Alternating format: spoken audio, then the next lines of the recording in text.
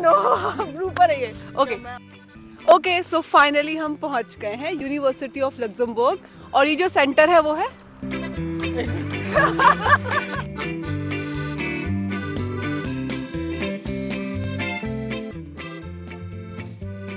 Hello my beautiful people, welcome back to the Escape Plans. I hope you all are doing great and watching our YouTube vlogs and finding it informative.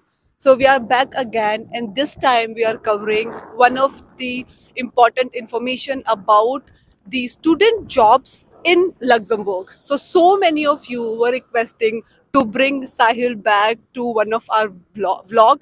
So here he is. Thank you Sahil for joining us again. No worries. Thank you for having me back. So right now we are at the campus and this is the Belval campus of University of Luxembourg and it's the main campus for the university. Okay, so those of you who don't know, Sahil is studying masters here in University of Luxembourg and is also working as a student in Luxembourg, right? Yes, that is correct. Okay, so we are going to cover so much information for you, and also I just wanted to highlight that we will be covering few of your questions which you have sent us or posted us on our videos. So stay tuned, we are going to give you a lot of information. Let's go.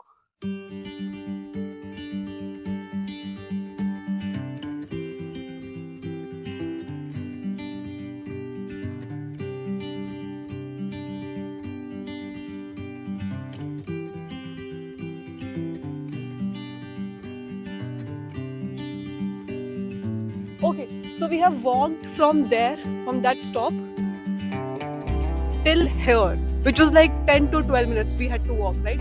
But actually direct from Remrish. And actually you can also get direct bus till this stop, which is just in front of the university.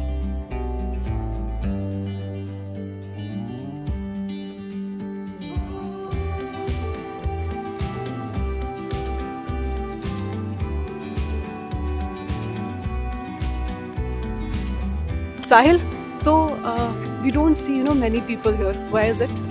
That is because today is Sunday and there are no classes.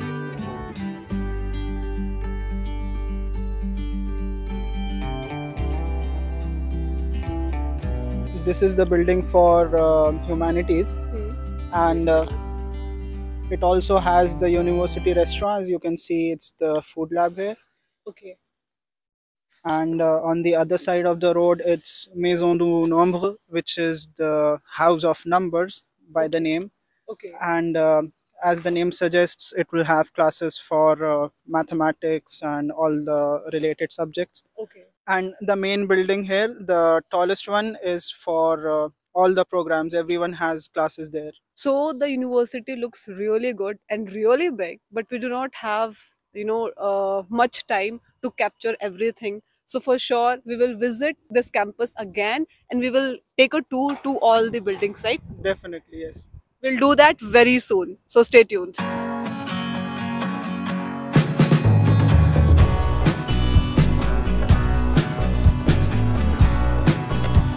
Okay, so let's start with our first question. So Luxembourg's labor law is quite good. In fact, recently, due to inflation, government has asked the employer to increase the salary of the skilled worker, non-skilled worker by 2.5%. So how does it works for a student and how much is the minimum salary for a student here in Luxembourg? The salary for a student should correspond to the salary of to the minimum salary of a non-skilled worker, Okay. which has been increased to 2,500 euros per Right. month. Right. So the point that we need to note is that it is the minimum salary of a non-skilled worker. The maximum salary can be anything. So the minimum salary should correspond to a student's wage. Okay. And if we consider that a non-skilled worker is working full-time, that is 160 hours per month, Right. he is getting 2,500 euros. Right. But a student is allowed to work only for 15 hours per week. Okay. He is not allowed to work full-time, obviously. So he gets a salary that corresponds to the salary of a minimum salary of a non-skilled worker. Okay. If we try to convert into per hour wage, a student would get around 15-16 euros, and for a university's job they pay around 15-16, which is the highest for a student. If you try to find work outside, it will be around maybe around 13 or 14 euros. So a job in the university always pays more. So, Sahil, currently we are discussing about working during the study when you are allowed to work for few hours. Like now, what about the vacation? When you have vacation here for 2 months or 3 months, or during that time, how does it works? Are you allowed to work for only few hours during the vacation also, or you can work as a full-time employee? So working during the vacations is determined by the age. If a student is below 27 years of age, then he can work full time during the vacations, and the vacations are determined by the academic calendar. Otherwise, if a student is working during the semester, then he can work only for 15 hours per week, as is written on the residence permit. So, for full time, how much will be the minimum salary for a student? So again, as the student's wage corresponds to the minimum salary of a non-skilled worker, if a student works full time, and here the student should be below 27. Okay. If he works full time, he would get around 2,500 euros per month. But again, the vacations are only for 2 months in a year, so only for 2 months it will be 2,500. Otherwise, it will fall under the same criteria of the fixed term contract, which is 15 hours per week. Okay, but there is age criteria, right? Yes, You correct. have to be under 27 to work for a full time during the vacation, right? And for people above 27, it will be the normal contract, which is 15 hours per week. Another important point that I would like to add is that there are some jobs in the university that would be for 10 hours in a week. Okay. As I mentioned before, a student is allowed only 15 hours per week, Right. as per the residence permit. So some jobs will be for 10 hours and some are for 15 as well. But obviously, the wages will depend on the number of hours that you're working in a week. So my next question to you is, what are the job opportunities for a student here, and is it difficult to get job, or I don't know. I just want to understand how it works for a student, because everyone is little anxious to know, and they think since there is lots of criteria, so sometimes people find it difficult. Sometimes it could be easy. So what do you have to say on this? I think it's fairly easy to get a job, especially in the university. You can just send your resumes to your professors and they will help you get a job. There are a lot of people who are doing PhDs here and they need some research assistants. So, Oh. and people and teachers keep frequently posting job on the university websites. Coming to your next question, the opportunities in the university are more compared to what we have outside. The students, if they are working outside, are usually working in restaurants or stores, and I personally feel that there will be a language barrier. Obviously, if you are working with the locals here, outside people can still find part-time IT jobs, but it's very difficult because a lot of companies don't want part-time workers. They will give you an internship, which will be in summer, and getting a part-time job outside is difficult. And as I said, the teachers and professors keep posting jobs in the university website, so it's fairly easy to get one here. Okay, so just to summarize everything, job opportunities are there, right? You can easily find a job, and the options we have, one, you can work with the university, with the Correct. professors, and second, you can find job outside. Now, just adding to that, I also want to talk about the language barrier. So, since I can tell my personal experience, whenever I go to any store, for example, Sephora or H&M or wherever you go, Yes. even sometimes when I try to speak with them in English, they don't know. So, is it easy to work as a student to those shops? So in the university jobs, it there is a language barrier, and they will completely mention that if they need someone with a local language, it will be clearly mentioned in the job description. Okay. and still it's easier to find English jobs in the university, and outside it will be pretty difficult. If you have French or German or any local language, if you know that, then it would be an added advantage, definitely. Okay, so if you know English, you do get a job as a student as well. But language barrier is definitely there, especially when you want to work in some shop, Burger King, H&M, Sephora, anywhere. Not only that, even here in the university, sometimes the professors you might be working with will also want you to know some different language. It could be French, German, anything, right? Exactly, So yes. language barrier is there. Okay, my next question. First of all, many congratulations because you are Thank you going to so work as much. a student. You have the offer letter already. Now, my question to you is: how did you find a job in University of Luxembourg? Was it difficult, and how you are going to manage it? So, as I mentioned before, I kept searching on the university website, and I found a job that I was interested in. It was related to IT, which is my field. So I applied for that, and about a week later, I got an email from them asking me to come and meet them for an interview. And I had the interview, uh, which was decent. They didn't really ask me to, you know, code something like a full-time job does. But they only asked me a bit about my resume, some projects that I did before, how I did it, and why I was interested in the job that I applied to. uh, it was pretty easy, and after about 2 weeks, I got a confirmation from them that I had been selected. So yes, university jobs are not like the jobs, full time jobs that we have outside in the uh, IT field, but it is pretty easy for a student to get a job. And I think they do understand that you have to manage your study along with working with them. So I Yes. think that is something which I feel cherry on the cake you have. And how you are thinking you will be managing everything along with your study. So a good thing about a university job is that they also give more preference to your studies. If you feel that you have a busy week when it comes to your classes, then you can just talk to them and they will schedule your week Accordingly, accordingly. yeah. But that would not happen outside, Outside, because yeah. you need to work for 15 hours or whatever hours that you are allowed to. uh, but yes, it depends on the student as well. For me, I had a very busy first semester. I had classes from 8 in the morning till 5 in the evening, so I didn't really have much time to work. But now it's comparatively easier for me, so I did apply for a job, and I will have to manage my time, obviously, but still there is an option to directly contact the employer or whoever you are working under, and they will schedule your working hours according to your timetable.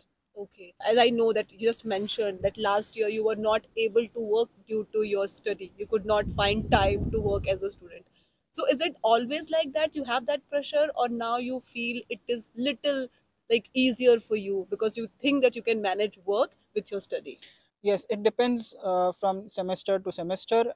We have mandatory courses and optional courses. So last time I had 8 subjects, and this time I have only 6. So I have more time, and even during the week I have some days off, and that is why I think I can find some time to work. Okay. So addition to that, I also wanted to ask, so as we know, Luxembourg doesn't work on weekends. So for Yes, a student also, you don't have to work during the weekend, right? yes, we don't have to work. Okay. Okay. Okay, so my next question is, how many students gets the job in University of Luxembourg or maybe outside of the University of Luxembourg? So can we put it in a percentage? Let's say if 100 people are there, 100 students are there, how many can actually get work and get placed to university or outside anywhere? So it, I think, is a good news for international students, especially that they can easily find job in the university, and whoever I know is working in the university, so that I don't think anyone is left without a job. I if we need a percentage, then maybe 90-95% students get a job That's a good number. in the university. But it depends. The number of rejections you get before you finally get a job depends on the technicality of the job. Some jobs require more technical level of a student. So obviously, if there are some students who are not that knowledgeable, then they would face rejections. But still, there are jobs available for everyone, And they I get it, right? yes, I don't know anyone that has not received a job.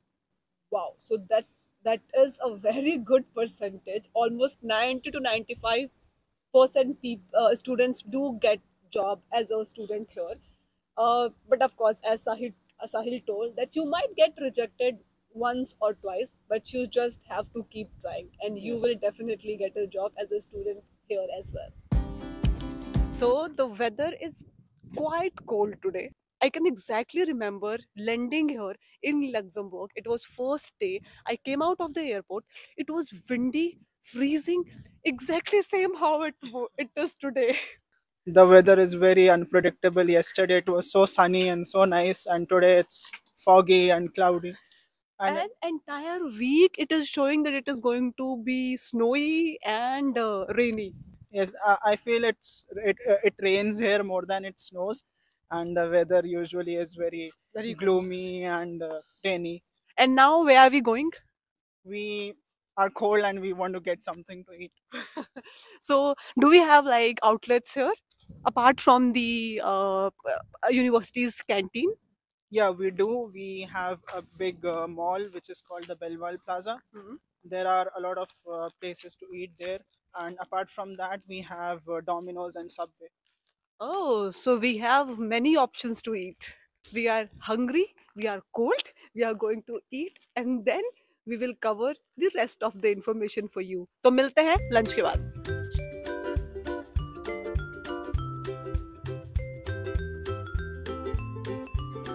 About what is this? Like ये कुछ chemical, chemistry, what is it related to? Why is it here in university? So this whole area used to be a big steel factory, and it was an industrial area which they converted to a university. That is why the main building that we saw has a steel architecture to remind us of the steel industry and the past that it had. Okay, okay, okay. So that is why this structure is here in University of Luxembourg.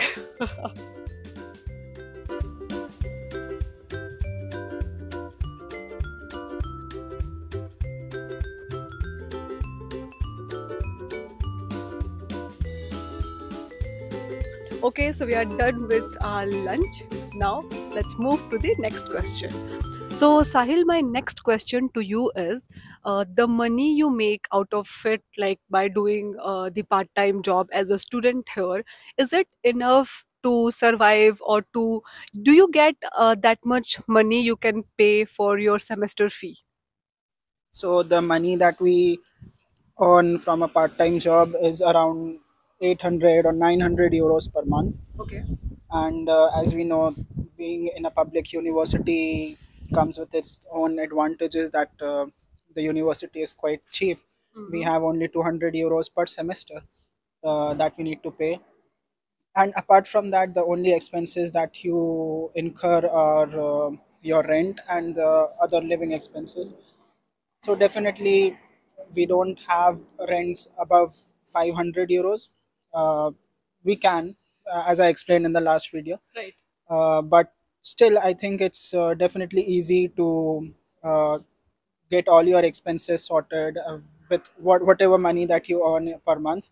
And also, if you have a scholarship, then it's very easy. Okay. So, those of you who have not watched the previous vlog where Sahil had explained everything about the master course, along with it, the visa, the fees, everything we had shared in that vlog, go and watch it now. The link is right here. Okay. So thank you, Sahil, for meeting us again. And with help of you, we are going to help many students out there who think, how they are going to survive once they land here. And getting a job as a student always helps. So thank you for considering my request, and thank you for coming back to us. You're welcome. I'm always happy to help, and thank you for having me again on the vlog. Thank you. So with that, I hope you enjoyed the video. You got all the information you were looking for. We will see you in our next vlog. Thank you for watching. Namaste. And if you are thinking about the FAQ, we are covering that also, but video थोड़ी ज़्यादा लंबी हो जाएगी. So go and watch the part 2 where we are covering all the frequently asked questions by the student, and Sahil will be answering those questions.